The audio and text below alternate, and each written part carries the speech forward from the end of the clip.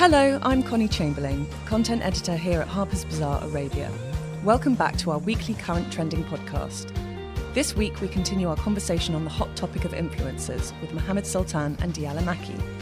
Due to the overwhelming feedback, we have invited Mohammed Ali Abdullah and Ada Al-Basaidi from the social media team at Dubai Tourism to dissect who, how and why they use influencers for the benefit of Dubai's economy. Hi and welcome back to Currently Trending from Harper's Bazaar Arabia. I am Mohammed Al-Habtour and today I have with me media journalist and producer Diala Maki.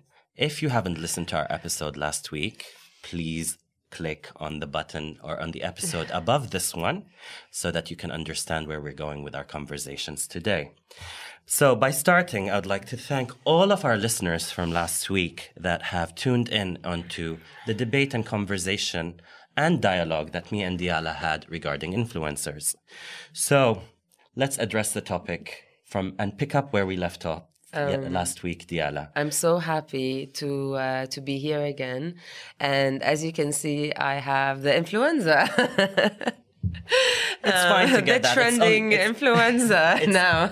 It's only going to boost your immune and actually make you stronger. I'm one of those journalists that once I'm on TV or I have a mic in front of me, I get this energy, and my producer is sitting here and she knows that I don't know where I get this from. But I want to thank you again for including me in last week's podcast and Harper's Bazaar. And honestly, I did not expect this amazing feedback that I got the moment I shared the podcast. And I was happy enough that most of it, if not all of it, was extra positive. Now we will read the comments of our viewers because at the end of the day, we are doing this for them. Some private DM messages, we're going to, of course, respect the names of the people that send those messages. But I also want to say that a lot of other media publications caught up and started the trend, which means, like you said, once two people from the community can start a conversation, a positive conversation, change can and will happen. So I'm going to leave the floor to you now. I would like to know what your followers had to say. This a very important matter. Clearly, we gauged in on a topic that really mattered, and you know what, Diala, from the audience that I had, most of them responded by saying, you and Diala are saying what everyone else is thinking. So to put more light onto the matter, some of the things that I've received from my audience were, influencer is basically the new way of promoting and using a less or an inexpensive way of promoting a product.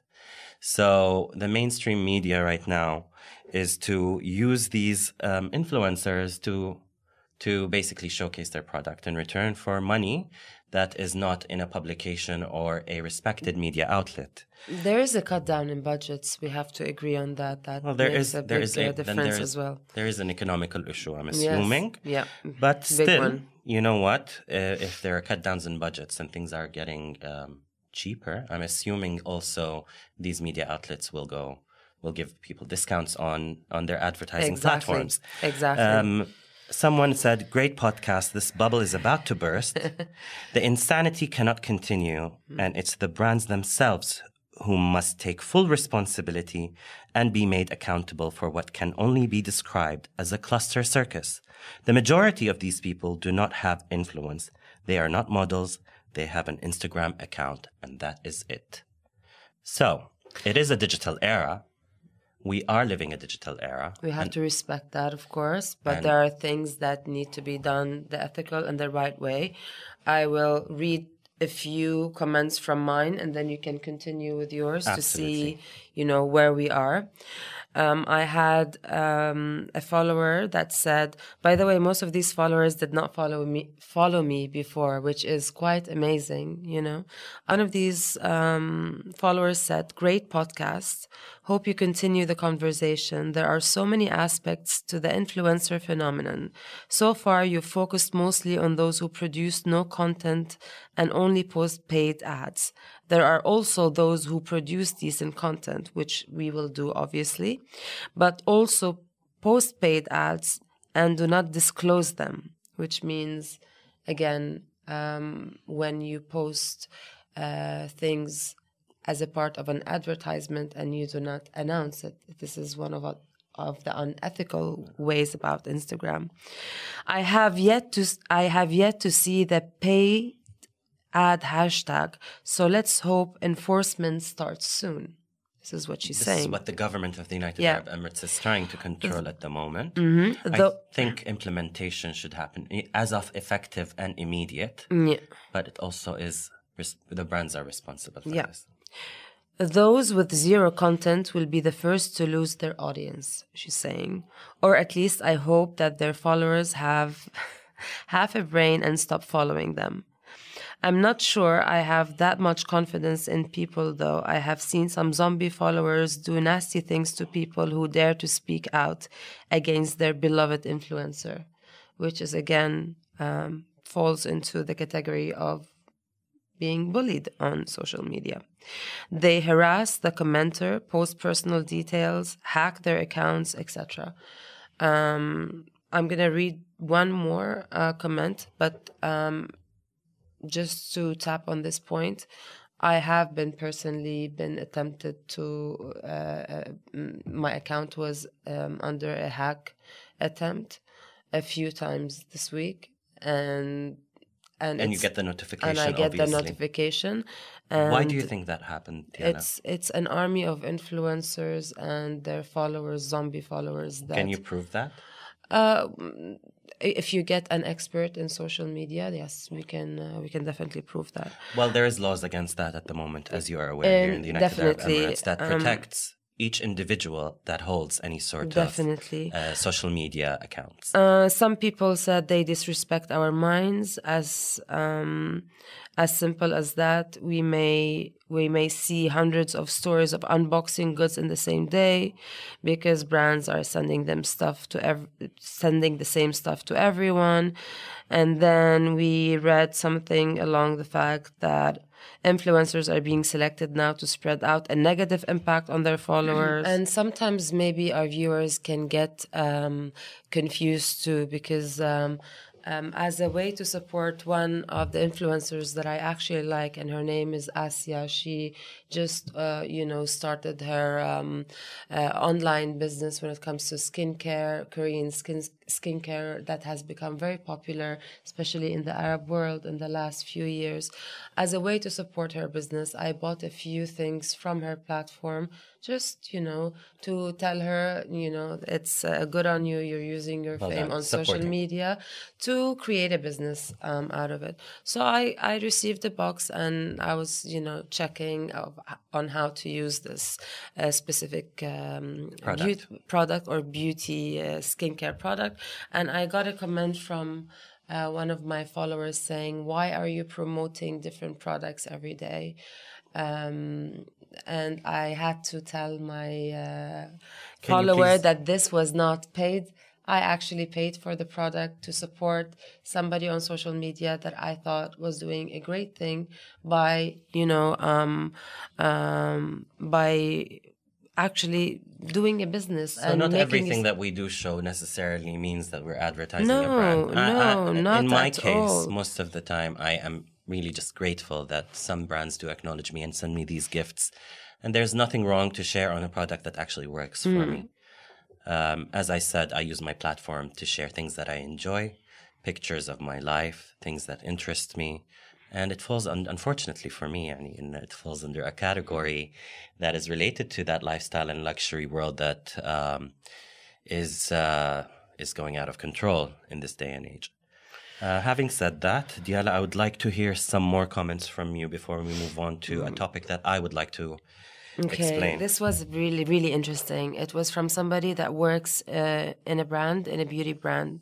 She said, when I work backstage, I see these influencers, majority of them on New York Fashion Week streets shows, backstage restaurant. They are stealing the spots that should be given to real fashion and art world people.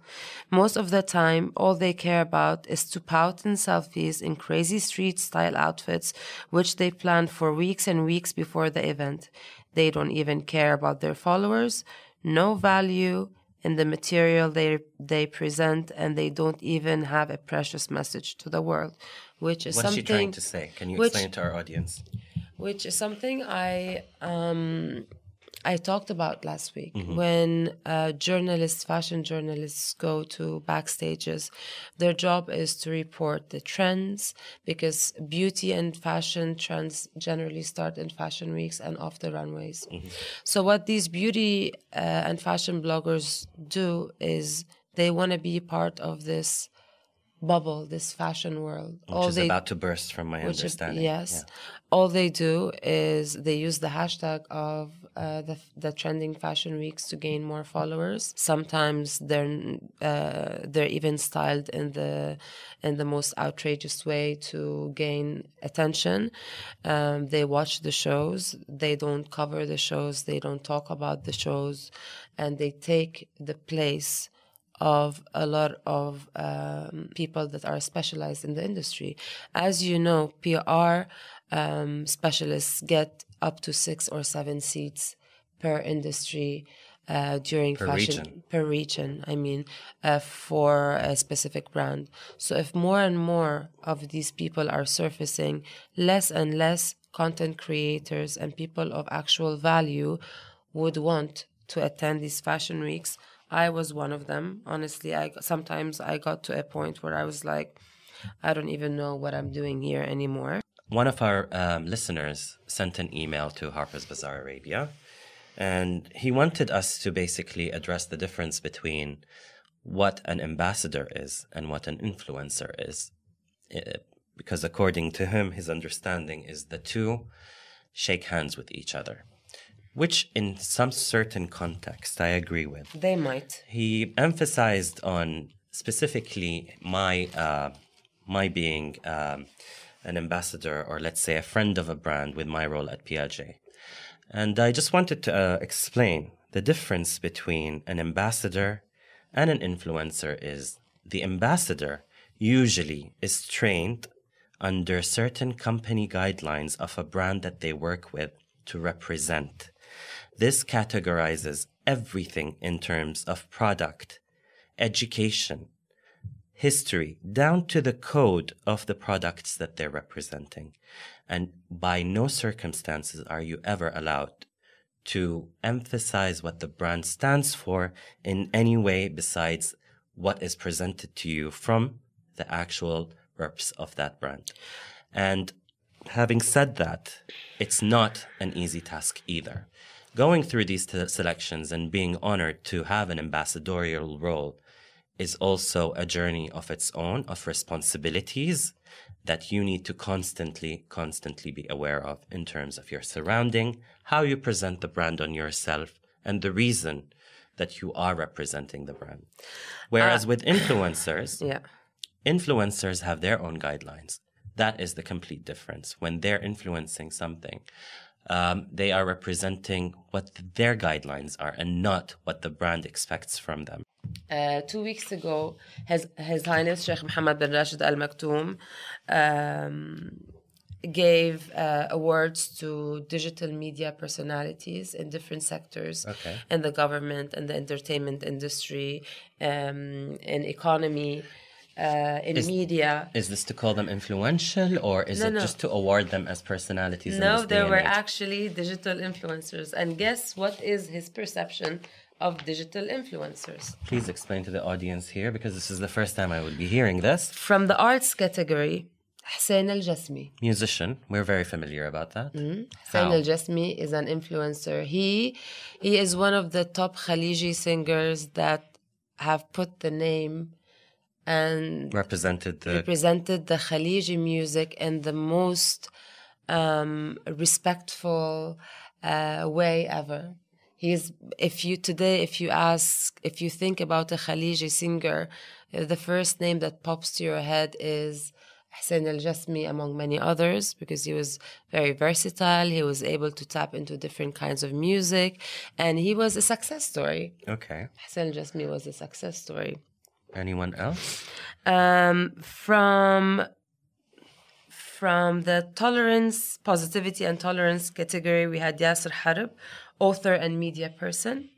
From the sports category, we had Yasser Al-Qahtani, who is a football player, Saudi football player. From the tourism category, we had Emirates Airlines. From the health category, we had Dr. Muhammad As-Safi. So all of these are influencers. With careers. With careers. Yes, that's the difference. So these are the influencers. Bring to everyone's attention this amazing account that came through a discussion that I had with a relative of mine recently, out of the blue. He said to me, pull up this young lady's account. Her name is Sarah Abul Khair. And look at her NASA story. So I go through her story, and it's on her highlights. I will share this with you right after I announce this podcast. She has a highlight dedicated to NASA where she reaches out to NASA, United States of America, to tell them that she wants to create the biggest barbecue in the world under a shooting rocket, utilizing the fire that explodes from behind the rocket. Mind you, I'm still laughing about that. Mind you, I instantly thought this is insane. But at one point, would it actually work? Could it work? Because I saw NASA respond to her. After NASA responded to her, she was basically... BuzzFeed contacted her. Ellen DeGeneres show wanted to invite her to the talk show. That made me so sad, actually, Ellen did that. She became an instant sensation on social media. But in a matter of days. In a matter of days. It took her 2 weeks to do this exercise or this experiment. A lot of media outlets reached out to her, Diala. A lot of PR firms sent her gifts. A lot of people wanted to interview with her and get the scoop of the story. And this story was going on her highlight. She gained overnight around approximately 30,000 followers. I went online to search about some articles on her and I saw raving reviews. Only to the end of that NASA story, she claims that all of it was a lie. And it just shows you that people who lack research and education and doing the right risk management and cross-check on any individual that comes across on social media, it just shows you that people are just so fascinated without doing any of these things that are important and relevant. To me, this girl gaining 30,000 followers overnight is a genius. And she's a genius. To me, the smart way of thinking to prove to the world of how unintelligent so many people in these journalistic media outlets, PR, giving her the benefit of the doubt and trusting her mainly on her highlight and a story. And overnight, she's a success. Which makes you think, what am I doing wrong? Yes. And this girl, luckily, I mean, if she had carried on, she would probably have been on the Forbes list by now. But I mean, I wish she just, stalled it for a little longer so she would have got a few awards. And maybe in her acceptance speech, she would have just said, you know what, this is all a social experiment. And it's fake news. None of this has happened. I mean, fake news has always been there, but this experiment was genius. A genius experiment. It was a genius experiment, and it just shows you how people can become influencers overnight. Fake it until you make it, you are a winner this day. For a very short period of time, that is. That's what I believe. It's true, but it is very alarming, and it is dangerous, and it is scary because anyone can fake anything nowadays. They can start an entire new life story. Which a lot of people did, because in a city like Dubai, in a new city like Dubai, a city of opportunities where a lot of people come here to start careers, a lot of people I know faked so many things about their backgrounds, and people seem to believe it. But we are not here to fix the entire world. We're here to talk about a certain phenomenon that we are part of, raise awareness, help the young generation to differentiate between what is wrong and what is right, and at least education is key, Diala. Exactly. At least, research is key. Read. Our next guests are from the tourism sector. Yes. And we're going to discuss how using the right kind of influencers or the right kind of journalists and critics may or may not enhance the tourism of a specific city during festive seasons or during a dead season, and what are the strategies that the UAE government is doing in order to put Dubai on the map, in the spotlight. Not that it needs to, but what are the main strategies that the Ministry of Tourism is doing through social media? So here today we have with us Aida Al-Busaidi and Mohammed Abdallah, both from Dubai Tourism Authority.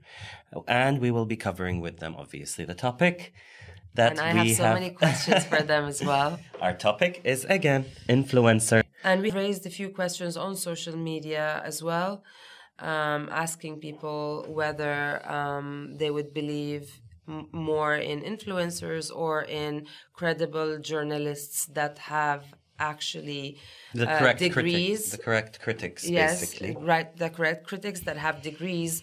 So today, in our studio, we have Mohammed Abdallah from Dubai Tourism Authority, who handles campaign management for the Tourism Authority in Dubai. Welcome, Mohammed. Thank you for joining us today. Thank you, Mohammed. It's a pleasure to be here. We are really excited to have you on board amongst us. As you are aware, we are tackling the topic of influencers in this day and age of the region and comparing it from a global strategy. Diala has a few things that she would like to discuss with you. Following that, I would also like to throw in some questions. So let's get started. Absolutely. But just before we do that, I just want to say that this has become a topic that I've been very passionate about in the last 8 months. I know it's not a very long time, but since the start of my career, I've been working day in and day out with influencers from all over the world. So I wouldn't consider myself an expert by any means, but at the same time, in recent months, I have had a lot of different experiences with influencers from different countries. Amazing. You just said that you moved back recently to Dubai. What kind of experience did you have prior moving back to Dubai, and how do you see the influencing scene different internationally than it is here in our region? So I know this was mentioned like in the last podcast, how the influencer movement has just recently blown up. Before, to be completely honest, before I moved back, I wasn't very much aware of the influencer movement and how it's been changing things, especially in various different industries, fashion being one of them. But since then, I have seen that it has become a good tool if used correctly, but a very bad tool because of its overusage. How are you strategically using the right kind of influencers from different regions? How are you looking to utilizing the right people that could be used to promote Dubai in specific and the United Arab Emirates in general? So we use a very scientific method. How so? Scientific method? Scientific. Sounds very interesting. I know. Okay, because we need to also understand this. Me and Diala have been tackling this dialogue, as you are aware, for the past couple of weeks now. So now we finally know that there is a strategy. Okay, tell us, Explain please. it to us, and please also emphasize on great detail because our audience need to understand this. Okay, so let's just start from the top, right? When brands, whatever they might be, whatever industry that they might be in, when they decide to take influencers, they really look at the pretty face, or they look at the number of followers, or they look at really top level things. But we, from Dubai Tourism, we really deep dive into the influencer. Certain scientific method, as I just mentioned, would be like not just looking at the number of followers, but looking at the breakdown of the followers. Where are they from? What kind of people are they? So we have very specific social media tools that really go all the way into the followers of the influencer. Meaning checking their background as well. Risk management and so on. Absolutely. So say, for example, if we have a Diwali event that we just recently have been working on, we will look at influencers that are from India, their followers are from India, that they are in a specific age group that would allow them to travel to Dubai. What kind of influencers do you look at? Are they travel bloggers? Lifestyle, fashion. Are they fashion? Because honestly speaking, last night I was asking my followers to give me advice about specific pages of travel bloggers. And I found the pages of travel bloggers much more exciting and interesting because they have beautiful pictures usually, and they're sort of attractive.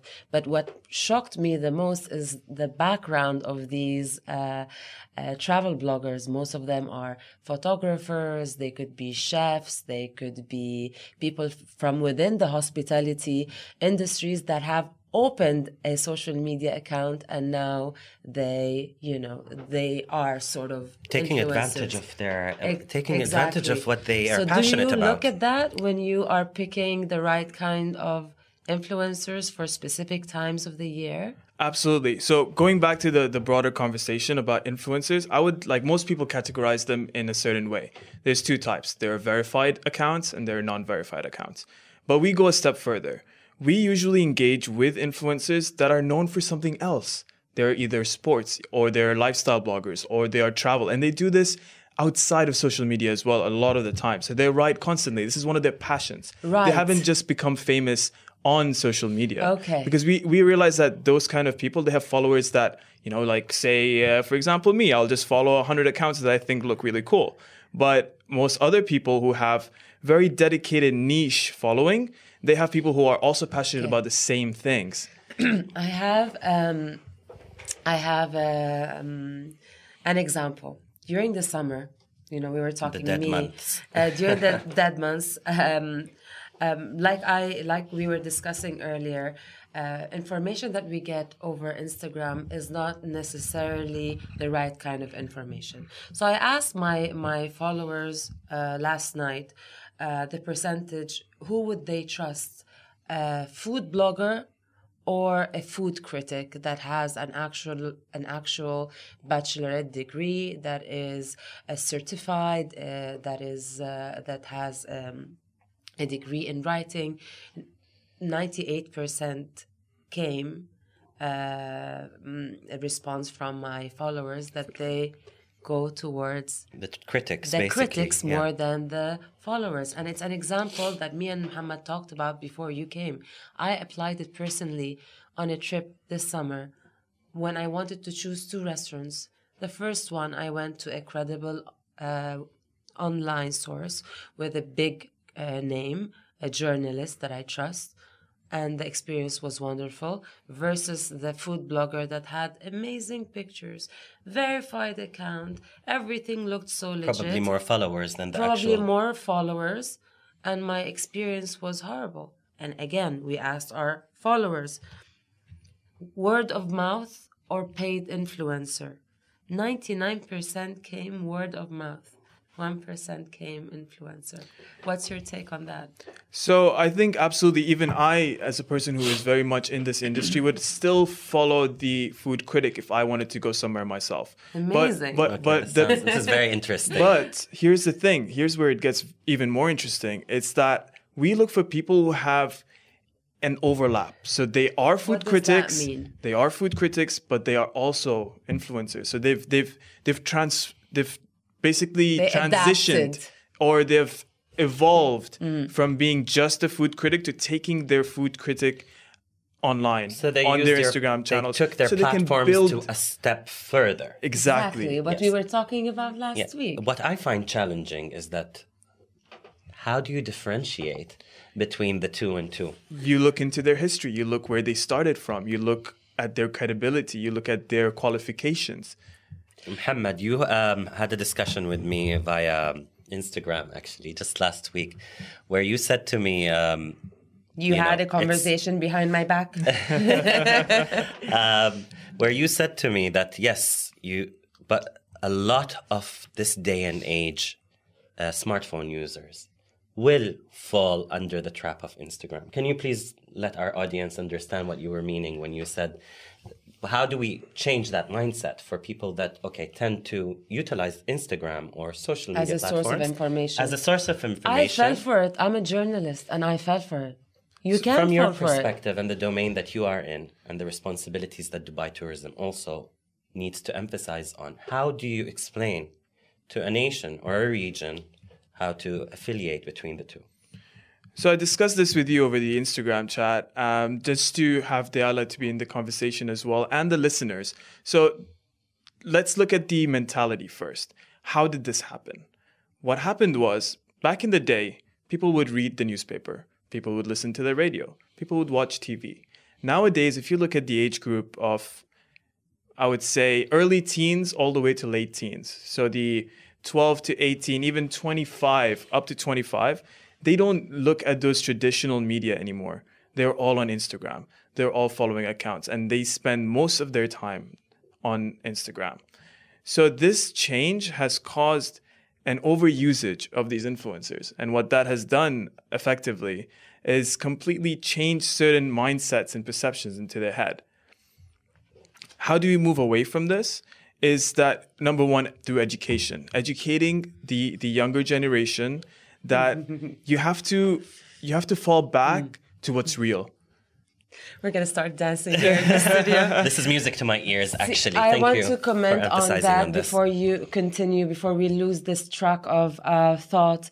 I'm sure you're aware, last year there was an incident with a very famous Russian blogger where she was invited to come to Dubai to promote a specific hotel.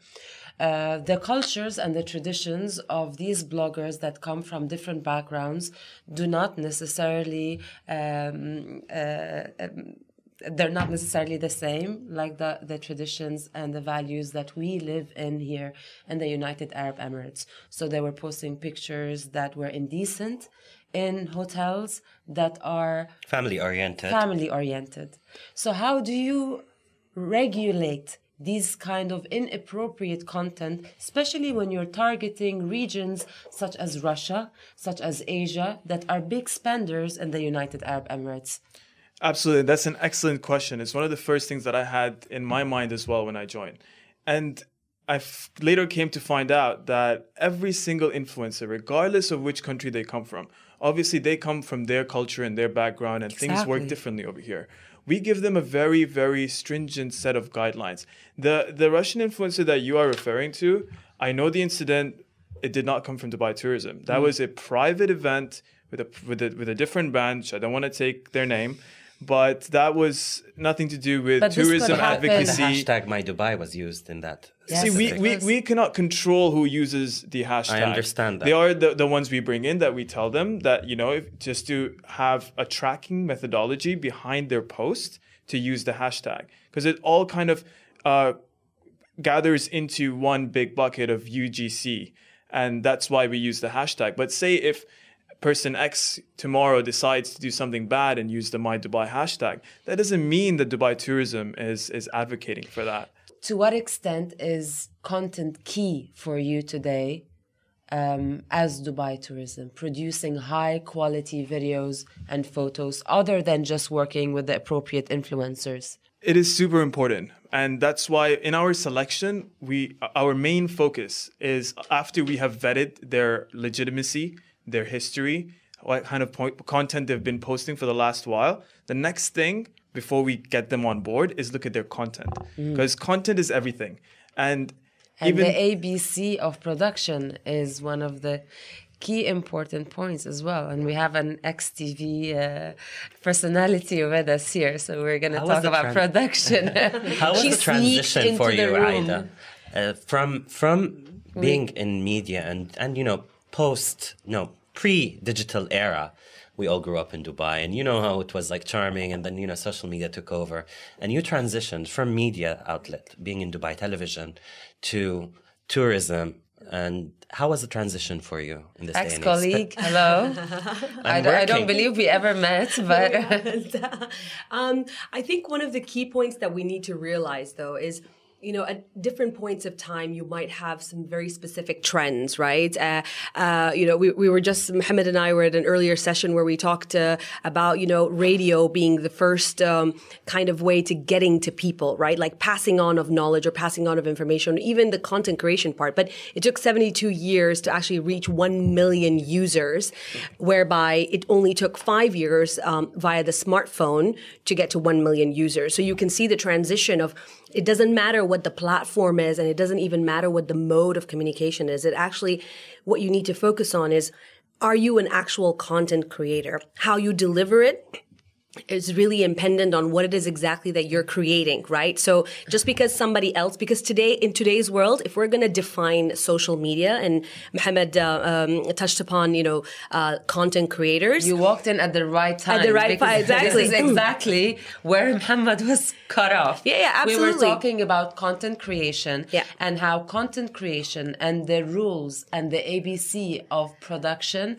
should adapt with the changes of the industry. Absolutely. Just because we are on Instagram and YouTube, that doesn't mean we have to deliver lower quality content with a lesser meaningful message. Absolutely. And you so the coming from a TV background. Yeah. So absolutely. I mean, writing and television as well, right? I mean, journalism is my core, but if you think about it, you've got the actual content creators, and then you've got the content consumers, right? Both of them need to be taken into consideration. And content creators, for the people who tend to use social media on a heavy basis. I mean, we're not gonna throw some criticism on there, but creation of content is not getting someone to photograph you, not getting someone to style you, and not getting someone to give you a quote, and then you just use the platform to post the piece of content. For you. I've seen a lot of influencers that came from Dubai Tourism Authority where they need to obviously create footfall in the region. Not that Dubai needs it. Yeah. But yes, we do. We always need it. We always need the extra, maybe. I think Dubai has established itself on a global scale on many different aspects, and no influencer is going to stand in for Burj Khalifa or the hospitality or our culture generally. But when you have to make these selections of who you choose, and when you choose them based on the social calendar that we have annually, what do you look for? So Mohammed obviously touched upon some of those elements as well, right? But the propensity to travel and the propensity to experience, I mean, we're talking about destination Dubai. We're not talking about the superlatives of the things that Dubai has. We're talking about the things that Dubai has that can make you feel something, that can make you want to inspire someone else at the end of the day. That's how we actually base the selection. So at the end of the day, if we look at a frame, and we do this day in, day out, right? If we look at a frame and we just see a pretty face that's pouting, that's great. I want to spend more time with We would love to have you come back again in the next sessions for sure. Yeah, but it's not just us as Dubai Tourism. It's everybody else for that matter, right? I mean, if you're selling a makeup product, absolutely go ahead, do the pouts, right? Yeah, not even, right? But depending on what your objectives are, and our objective is obviously showcasing what the destination has to offer and what it can make you feel. Based on that, we do the pre-selection. I have one last question for you, and I know we're like rushing you guys because we're about to be kicked out of this room. My Dubai, the hashtag My Dubai, is a perfect example of how an organic hashtag has introduced Dubai in the most beautiful way, sometimes misused, like the incident we spoke about, to the world. Yeah. And His Highness, the Crown Prince, is one of the real influential leaders, young leaders, where most people in the Arab world, young teens, look up to him. Yes. Can you tell us how do you personally today, through Dubai Tourism, work on strategizing this hashtag and taking it yet to another level? How many millions is it now? 6? The usage of the hashtag is Over 26 million. Yes. 26 million. 26 And how million. many years? We're turning 5 years old in January. How are you inshallah. looking to, to Well, first we work have to thank His more on Highness, the that? Crown Prince. I mean, Sheikh Hamdan did such a phenomenal job just basically harnessing the power of conversation and creating content. Very conversation. organic, right? Exactly, conversation. My Dubai is literally telling people it's by the people for the people, right? The strategy is there is no actual strategy. It's just redirecting the messaging. So if we want to, maybe upscale the theme parks that we have in Dubai, we'll typically obviously have more people talk about the theme parks because that's the big and trendy thing here, right? We're not used to theme parks. I mean, unless you've been traveling to Orlando and Paris and so on and so forth. But, if we want to upscale, for example, Dubai Frame, which is another iconic building in Dubai, will obviously redirect. So your My Dubai is what you make it to be. You can propose to someone under the iconic skyline, or you can dine under the stars in the desert. Spoken like a true, She's selling I'm going to the city that I already love, and I've been living here for 14 years. And you are an Emirati native, and Hamid's like, yes, I'm mesmerized right now. Tell me more. But let's not get out of context here, because I feel like the reason both of you are here today, and thank you again for making the time to attend on this podcast, is the influencer. Yeah. Why have we not seen a regional influencer represented by Dubai Tourism Authority yet? We have had some influencers from the region. Obviously, there have been uptakes of different types of variations. But I think in general, this region is still very new in terms of communications, content creation. I mean, if you think about it, a lot of the other markets have basically matured in terms of their usage of content. So even understanding how to, dissect the content, how to dissect the engagement. So all of those things are kind of catching up right now. So whatever, YouTube, for example, is extremely huge in Saudi. Everybody knows that, right? But it came because of a need. Like there wasn't a lot of content on TV or cinema, so YouTube took a rise. But how and what type of YouTube content, that was not controllable by a lot of people, right? And then obviously you see a rise in Snapchat and you see a rise in Instagram, but now you're starting to see a rise in a lot of other platforms as well, like Google Guides and TripAdvisors becoming more user-friendly as well. So you're going back from your ordinary influencer with numbers, yes, into the actual people that are specialists in this domain. Absolutely. Before you walked in, by the way, we did not introduce Aida. Do I need an introduction? She doesn't need more She introduction. doesn't need an introduction. But before you walked in, we were discussing the sense of responsibility that you guys share representing Dubai tourism in promoting the real values and the cultures of the city. Yeah. And where do you draw the line when you have to work with international influencers, and how difficult it is for you to do so? I might add, please, also, if you don't mind telling us, how is the selection broken down? Yeah. So again, we look to look at the selection of anything that we do. We have to look at the wider Dubai tourism mandate, right? Our goal is to attract 20 million visitors by 2020. It's been defined. The next goal, that is a goal. The next goal that has been previously defined in the last month or so is basically 23 to 25 million visitors by 2025.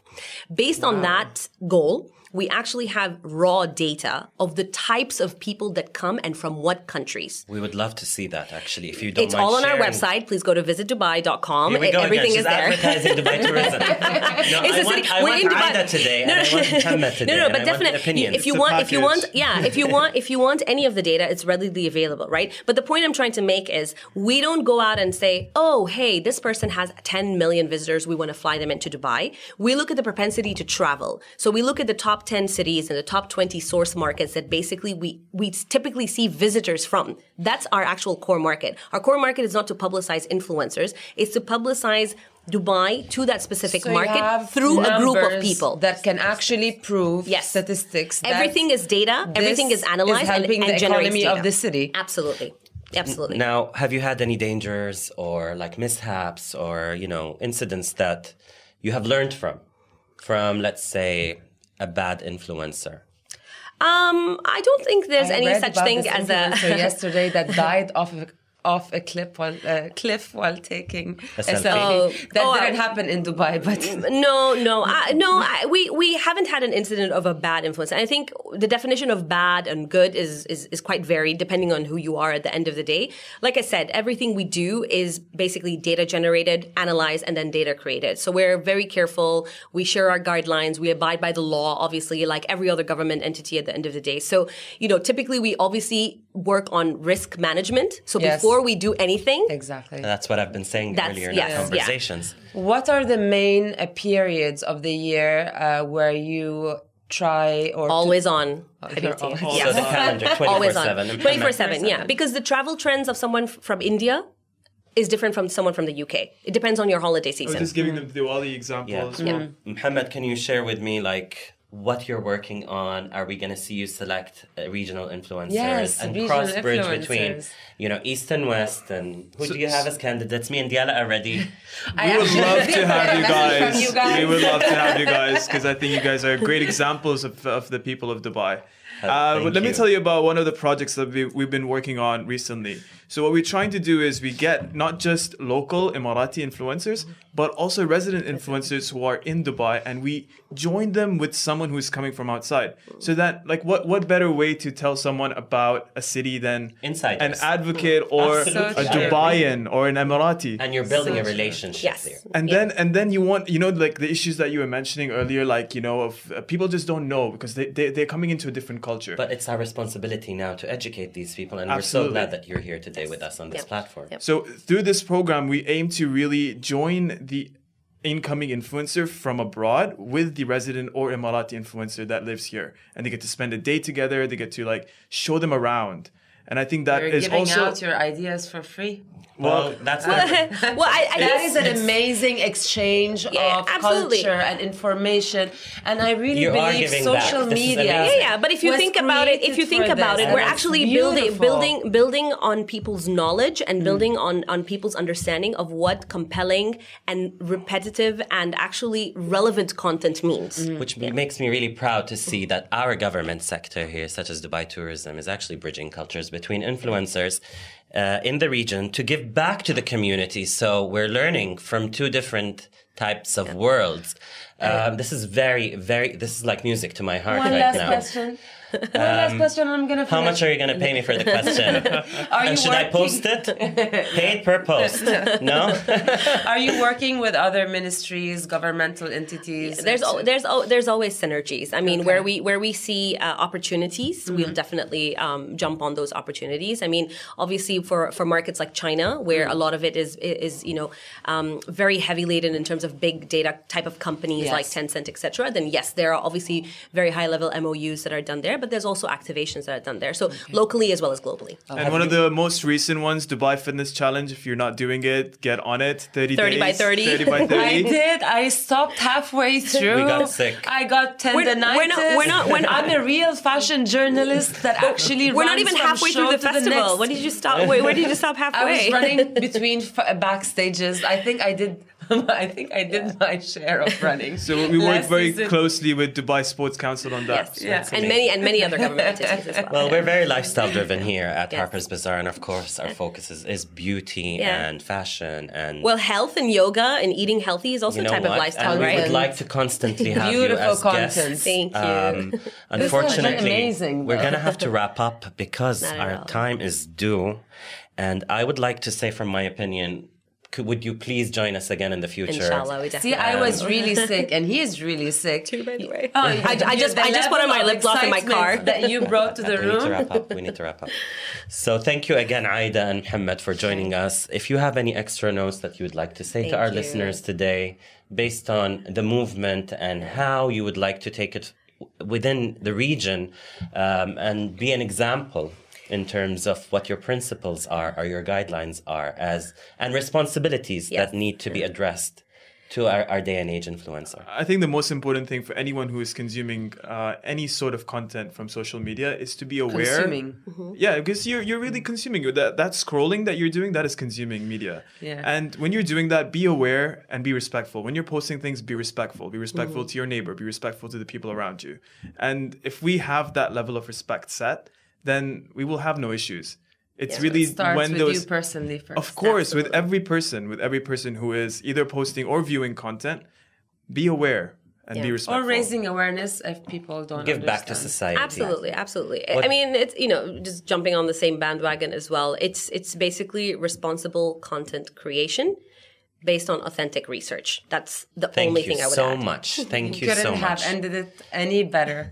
Thank you for Thank you this guys beautiful so much. ending. Thank you Thank for you. being with us been a today. pleasure. Thank you Really. Thank you so much, Thanks, Aida guys. and Muhammad. Thank This, you. this basically, I'd like to say thank you to our guests again. And Diala, thank you very much for joining me on our second you for episode. having Next me. week, we will be recording our third episode.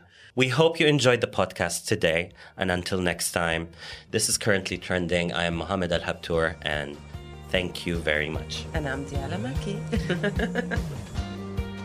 We love hearing your feedback, so please message us on Instagram or via email, link in the episode description, with your thoughts. Thank you very much for listening, and don't forget to check back next week for another episode of Currently Trending. In the meantime, don't forget to subscribe on Apple Podcasts, Anchor, and Google Podcasts.